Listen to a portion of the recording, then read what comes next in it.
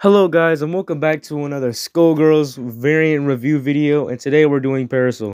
This variant, Sheltered, is an original concept by Skullgirls themselves, meaning this outfit has no reference, it's just simply an original concept by Skullgirls. This variant, Heavy Rain, is also a reference to the game Skullgirls.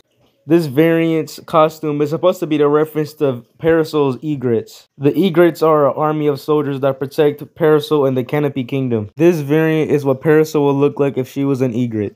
This variant, No Egrets, has no reference to a character or game. This variant is just simply an original concept made by Skullgirls themselves.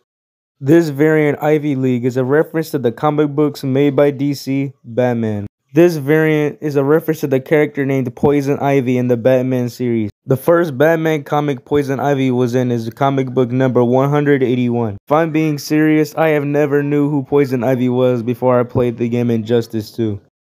I'm not gonna lie, I wasn't looking forward to do this variant, but I gotta do it for the video. This variant, Shadow Ops, is a reference to the game Gaia Online. Gaia Online is an anime chibi style role-playing game where you would hang out with friends and socialize. And the variant, Shadow Ops, is a reference to the character Alruna. Alruna is a succubus that acts very seductive to the opposite gender. Now, I think that's some character you can be in the game, but all I know is that I'm staying away from that game because that's some crazy stuff. This is why I stay away from roleplay games.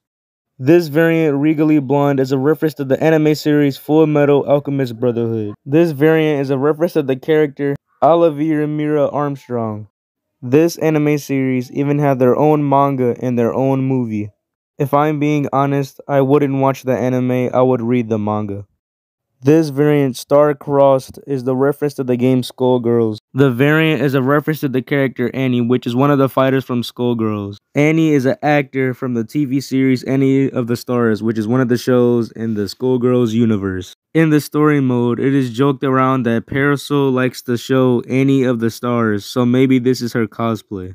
This variant, Primed, is a reference to the classic game Metroid. This variant is a reference to the character Samus Aran, the main character of Metroid.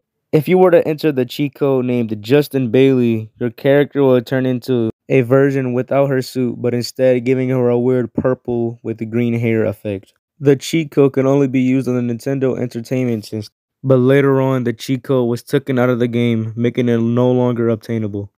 This variant, Princess Pride, has no reference to any game nor character. This is just simply an original concept made by Skullgirls themselves. This variant, High Ruler, is a reference to the game The Legend of Zelda Breath of the Wild. The outfit that Parasoul is wearing is a reference to the character Zelda, but in this look, she is wearing her new Breath of the Wild style. In Breath of the Wild, you control a character named Link, who awakens from a 100-year sleep. He has to regain his memory, defeat Calamity Ganon, and restore the Kingdom of Hyrule. If you like lots of storytelling, battling, and survival, this is the game for you. This variant, Risky Ginger, is a reference to the film Who Framed Roger Rabbit, adapted from the novel Who Censored Roger Rabbit. The variant is a reference to the character named Jessica Rabbit. She is depicted as Roger's human toon wife. I have never seen this movie before, but I have only seen it in memes. So let me know if the movie is good or bad in the comments. This variant, Somersault, is a reference to the TV series My Little Pony. Alright, hold on guys, hear me out. I know it obviously looks like Umbrella from Skullgirls, but this is what some people are saying. That it looks like this character called Fluttershy from My Little Pony. So I wouldn't expect you to call this character that because it obviously looks like Umbrella. I wouldn't blame you guys if you don't want to call her Fluttershy, because it clearly looks like Umbrella. You guys can't lie though, it does look like this horse.